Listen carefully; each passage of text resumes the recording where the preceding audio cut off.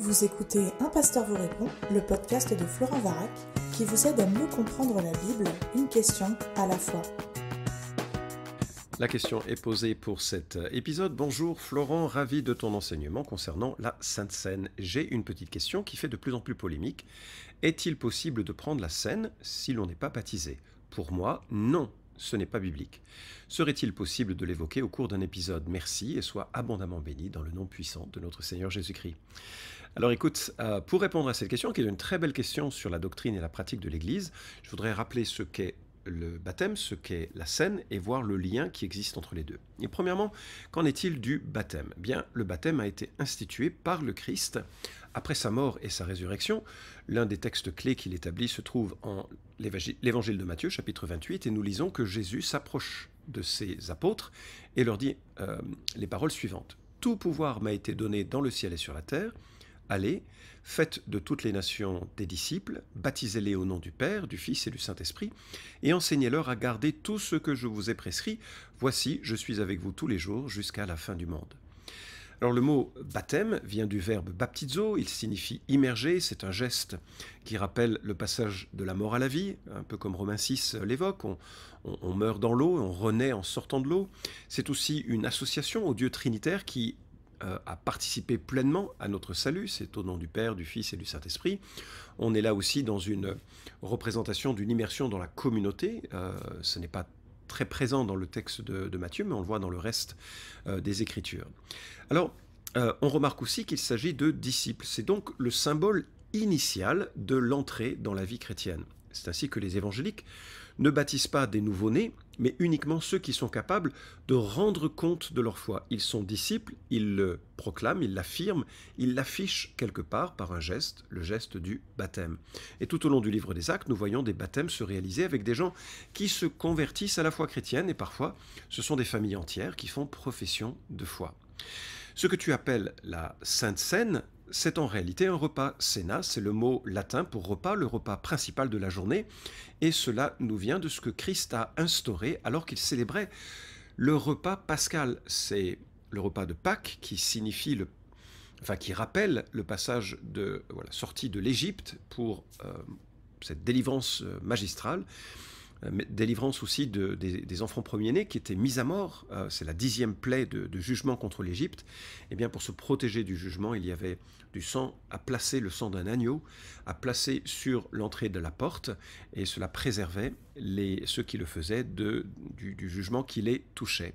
Et donc la Pâque que le Seigneur instaure en Exode chapitre 12 est un repas pour le peuple juif qui rappelle la sortie d'Égypte, la délivrance aussi de la mort. Et bien sûr, elle vise quelque chose de plus grand encore, qui est une délivrance de nos péchés, que Jésus, l'agneau de Dieu, va signer de son sang. C'est donc dans le contexte de la Pâque juive que Jésus prend du pain et du vin et en institue en quelque sorte un symbole. Nous lisons également dans l'évangile de Matthieu, cette fois-ci au chapitre 26, pendant qu'il mangeait, Jésus et ses apôtres, Jésus prit du pain, et après avoir dit la bénédiction, il le rompit et le donna aux disciples en disant « Prenez, mangez, ceci est mon corps ». Il prit ensuite une coupe, et après avoir rendu grâce, il la leur donna en disant « Buvez-en tous, car ceci est mon sang, le sang de l'Alliance, qui est répandu pour beaucoup, pour le pardon des péchés. Je vous le dis, je ne boirai plus désormais du fruit de la vigne jusqu'au jour où j'en boirai de nouveau avec vous dans le royaume de mon Père. » Fin de la citation. La Cène est donc avant tout ce repas de Pâques que les Juifs devaient célébrer chaque année en souvenir de leur délivrance d'Égypte. Elle était obligatoire pour le peuple de Dieu et Jésus prend le symbolisme de ce repas et l'oriente sur cette délivrance plus grande encore puisqu'elle concerne la vie éternelle où Jésus, l'agneau de Dieu, en livrant sa vie pour ses brebis, pour ses enfants, permet le plein pardon et une vie nouvelle. Et donc, chaque fois que l'on prend la Cène, ce repas, on se souvient de ce que Christ a fait pour nous. Alors, il faut savoir que la forme actuelle de la Sainte Cène est différente de ce qui était pratiqué au temps du Nouveau Testament. Au temps du Nouveau Testament, c'était un repas, un vrai repas, le repas principal de la journée que les chrétiens partageaient.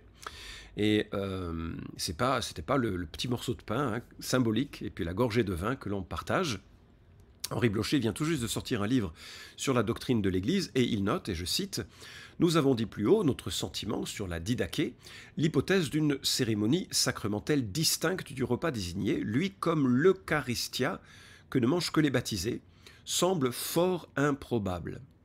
Des silences de Justin, il est difficile de tirer des certitudes, bien qu'il favorise l'idée d'un rite réduit au symbole. En revanche, on peut repousser fermement l'interprétation qui attribue à Paul la séparation. Sa question rhétorique « N'avez-vous pas des maisons pour manger et pour boire ?» et sa recommandation, si quelqu'un a faim, qu'il mange à la maison, 1 Corinthiens 11, 22 et 34, répondent à l'objection dont il prévoit la mauvaise foi. Mais nous avons faim, nous ne pouvons pas attendre.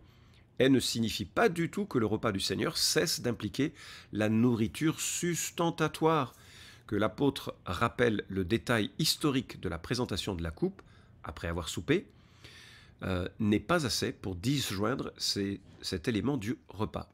Fin de la citation. Qu'est-ce que Henri Blocher veut dire ici? Eh bien, on le voit dans le temps du Nouveau Testament, il y avait un vrai repas, au cours de laquelle du pain et du vin sont sortis de ce repas et deviennent le symbole. Mais il dit ça, cette séparation est historique, mais elle n'est pas lisible dans les éléments de la vie de l'Église.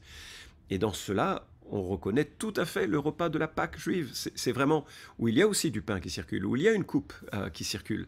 Et tout ceci nous rappelle qu'il y a juste une réorientation d'un sens au cours du repas. Donc on a vu ce qu'il en était du baptême, on voit très rapidement ce qu'il en est de la cène, on prend le corps et le sang de Christ en souvenir de ce qu'il a fait à la croix.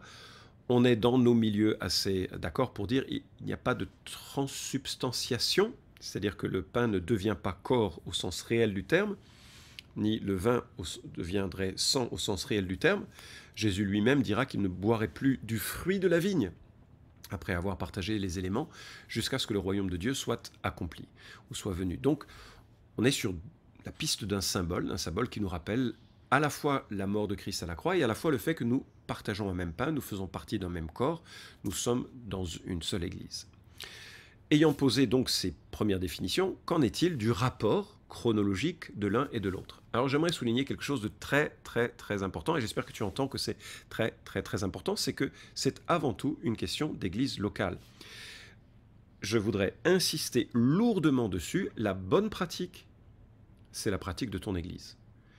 Ce sont les anciens de ton église, les responsables de ton église, d'appliquer leur compréhension de la Bible à ce sujet.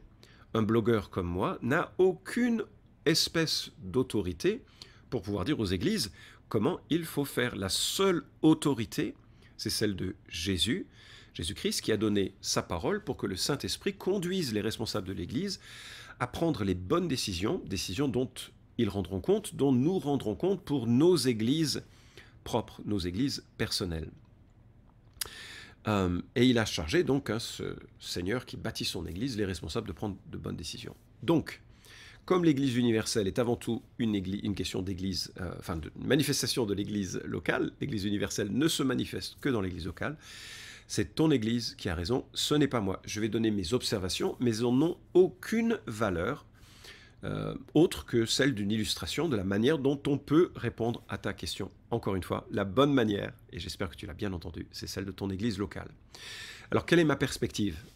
Ma perspective, c'est que l'ordre est logique, mais non prescrit. Je répète, l'ordre chronologique, baptême puis cène, est logique, mais non prescrit. En fait, ma perspective, c'est que l'ordre baptême puis cène n'est pas le fruit d'une volonté spécifique de l'Écriture.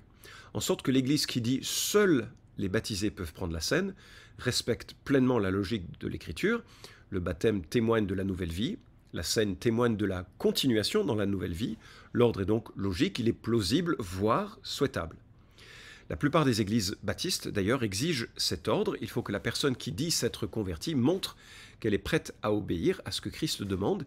Et la première de ces obéissances majeure est le baptême. Le baptême est vraiment quelque chose d'important, même si ça semble être qu'un geste comme ça. C'est un marqueur d'identité. J'appartiens à Christ, à son Église, et c'est très important de suivre ce que Christ a prescrit. Il y a quelque chose de massif dans cette déclaration de foi. joué dans son corps par le baptême. Voilà ce que dit Blocher. Le repas est donc pour ceux qui se sont engagés à la suite de Jésus-Christ. Ils ont reçu, avec sa parole, son esprit pour lui appartenir et devenir les membres d'un même corps en lui. Dans la mesure où l'événement initial ainsi décrit se marque au temps apostolique par le baptême d'eau chrétien, la tradition a naturellement fait de ce baptême une condition préalable de la participation à la cène. La chose est expresse dès la Didaché, 9.5, et Justin la confirme, première apologie 66.1, sans qu'on la remette en question pendant des siècles. Fin de citation. Tu le comprends, il s'agit donc d'un ordre logique. Baptême, proche de la conversion, cène, continuation de la vie chrétienne.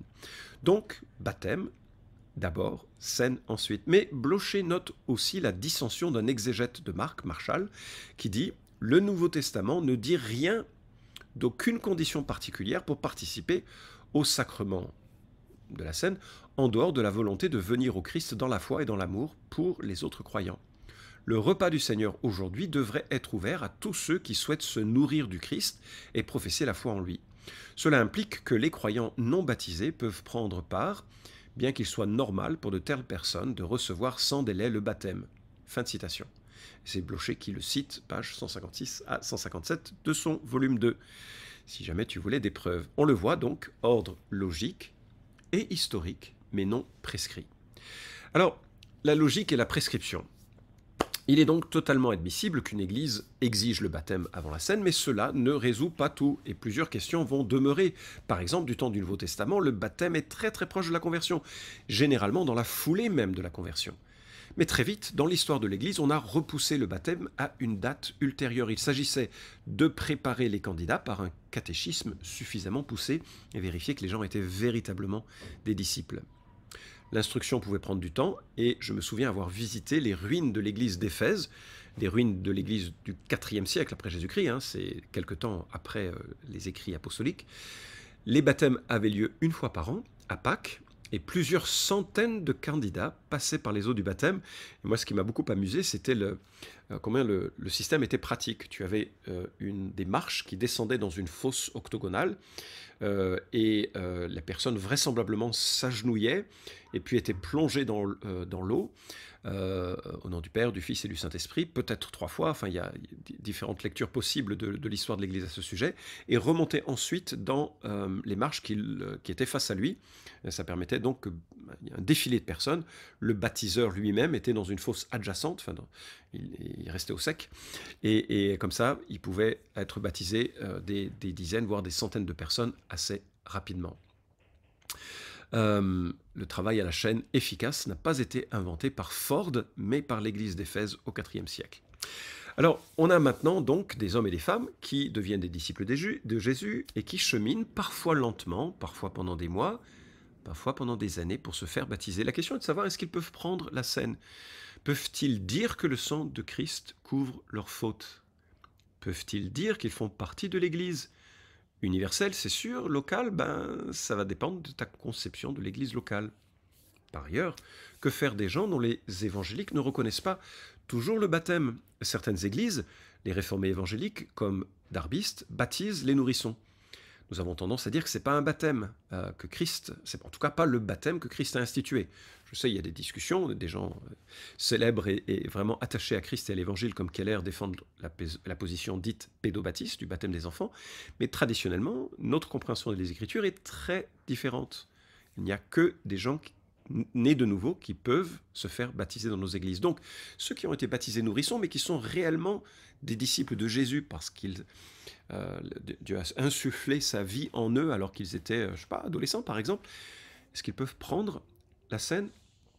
Nous avons généralement une politique stricte et ferme que devenir membre exige le baptême par immersion, mais cela ne signifie pas pour autant que ceux qui ne sont pas baptisés, baptisés tels que nous le comprenons, sont sauvés. Donc, que faire avec cette question de la cène? Que dire d'un jeune de 14 ou 15 ans à qui le Seigneur donne la nouvelle naissance, mais qui ne pourra peut-être pas se faire baptiser avant ses 18 ans, parce que, par exemple, ses parents refusent, ou parce que l'Église a décidé qu'elle ne baptiserait que des gens ayant la majorité? Cette question préoccupe plusieurs, et dans l'excellent livre dont Alain Isus a présidé à la rédaction, qui s'intitule « Pour une fois réfléchi », publié à la Maison de la Bible, nous lisons page 629, « À partir de quel âge peut-on prendre la cène ?» Il n'est pas simple de répondre à la question, tout dépend bien sûr de la maturité spirituelle et du cheminement personnel de chacun. Certains jeunes sont plus précoces spirituellement que d'autres, on ne peut donc pas établir de règles générales tout en soulignant qu'il ne faudrait surtout pas prendre la cène pour faire comme le voisin ou la voisine. Il faudrait peut-être plutôt se demander à partir de quel âge peut-on être baptisé. Et en effet, le baptême est le sacrement d'initiation, c'est-à-dire d'entrer dans la vie chrétienne. Il faudrait normalement commencer par là et ne pas vouloir brûler les étapes. Les églises évangéliques, dans leur grande majorité, ne baptisent pas les nourrissons. Le baptême pourrait être administré à un enfant précoce dans la foi, mais il convient d'avoir avec lui un accompagnement soigné, car il s'agit d'un engagement sérieux qui ne doit pas être pris à la légère, sous le coup de l'émotion. En général, on demande que le jeune ait une foi ferme et enracinée pour pouvoir être baptisé. Certaines églises autorisent les enfants qui ne sont pas baptisés, mais qui témoignent d'une réelle conversion, à prendre la cène. D'autres, jugeant que l'on ne peut pas faire moins quand on prend la cène que quand on se fait baptiser, préfèrent que ces enfants attendent d'avoir été baptisés pour prendre part à la cène. En l'absence d'instruction biblique à ce propos, on le voit, les pratiques diffèrent. Fin de la citation. Alors, à mon tour de conclure donc, je te rappelle ma conviction que la bonne politique est celle de ton Église. Ne sors pas un drapeau pour militer pour ou contre une politique différente. Il faut avoir beaucoup de grâce les uns avec les autres dans une église. Parfois, on se prend la tête les uns contre les autres pour des choses secondaires et parfois pour des choses importantes, comme ça peut effectivement être une question importante, mais néanmoins, parfois dans les églises, il y a des propos durs qui sont échangés pour des situations tellement mineures. Donc, de ma perspective, il est logique d'exiger le baptême avant la cène, mais ce n'est pas prescrit. Et il me semble donc au moins permissible qu'une église permette la cène avant le baptême. C'est une bonne discussion à avoir en tant qu'ancien. C'est une bonne réflexion à mener et à poser pour ensuite avoir une politique claire et lisible. Et je dois dire que dans beaucoup d'églises, on a besoin de plus de clarté et de lisibilité sur cette question. En tout cas, ces gestes symboliques doivent refléter une réalité spirituelle. J'espère que c'est le cas de ceux qui écoutent cet épisode et j'aimerais raconter une histoire qui se trouve dans le livre des Actes, au chapitre 8, où on a un Éthiopien, un eunuque, haut fonctionnaire de Candace, qui était reine d'Éthiopie, surintendant de tous ses trésors, donc c'est un super ministre des Finances, qui vient à Jérusalem pour adorer. Donc un homme qui s'est converti presque au judaïsme, qui est un prosélyte. Il s'en retournait, assis sur son char, et en lisant le prophète Ésaïe, se demande un peu ce que ça signifie. Et Acte 8, 29, et je vais commencer à lire, nous dit « L'Esprit dit à Philippe, avance et rejoins ce char. Philippe accourut et entendit l'Éthiopien qui lisait le prophète Ésaïe et lui dit « Comprends-tu ce que tu lis ?» Et il répondit « Mais comment le pourrais-je si quelqu'un ne me guide ?» Et il invita Philippe à monter s'asseoir avec lui. Le passage de l'Écriture qu'il lisait était celui-ci. Il a été mené comme une brebis à l'abattoir et comme un agneau muet devant celui qui le tond. Il n'ouvre pas la bouche. Dans son humiliation, son droit a été supprimé, et sa génération, qui la racontera, car sa vie a été supprimée de la terre. L'eunuque prit la parole et dit à Philippe, « Je te prie, de qui le prophète dit-il cela? De lui-même ou de quelqu'un d'autre ?» Alors Philippe ouvrit la bouche, et commençant par ce texte, lui annonça la bonne nouvelle de Jésus. Comme ils continuaient leur chemin, ils arrivèrent à un point d'eau, et l'eunuque dit, « Voici de l'eau, qu'est-ce qui m'empêche d'être baptisé ?» Philippe lui dit, « Mais si tu crois de tout ton cœur, cela est possible. » L'eunuque répondit, « Je crois que Jésus-Christ est le Fils de Dieu. » Il ordonna d'arrêter le char, tous deux descendirent dans l'eau, Philippe ainsi que l'eunuque, et il le baptisa. Quand ils furent remontés hors de l'eau, l'Esprit du Seigneur enleva Philippe, et l'eunuque ne le vit plus, alors que, joyeux, il poursuivait son chemin.